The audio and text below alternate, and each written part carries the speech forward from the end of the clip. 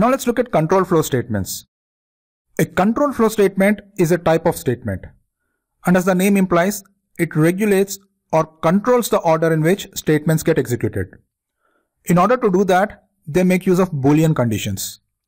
There are several types of control flow statements like if statement, for statement, while statement, and so on. Let's begin by looking at if statements. We briefly looked at if statement while covering comparison and logical operators. We know that an if statement lets you execute a block of code only if some test passes. And here is an example. The body of if statement is executed only if the condition in parenthesis, which is x less than 7, is true. The parenthesis around the condition is mandatory. And the body of the if statement includes the statements in between the curly braces. And the curly braces are required only if the body of if statement, or in fact body of any control flow statement, whether it is for loop or while loop, involves more than one statement. So if the body includes exactly one statement, then braces are not required. But in general, it is considered a good practice to always use curly braces. That is, use them even if you have only a single statement. Now once the body is executed, then the control continues with the next statement following the if statement. This happens even if the if condition fails. But if the if condition fails, and in that case you want to execute an alternative block of code before executing the statements that follow the if statement, then you can use an else block.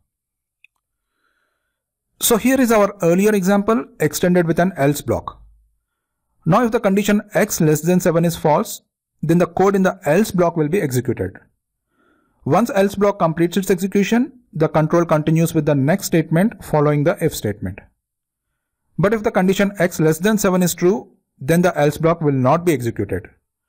That is, the main body of if is executed, and then the statements following if statement will be executed. So else block is executed only if condition in parenthesis fails.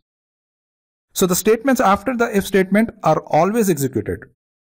It is just that whether if block is executed or else block is executed depends on the condition being tested.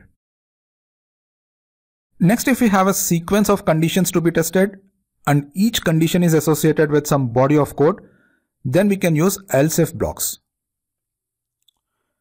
Here is an example where we have a sequence of conditions.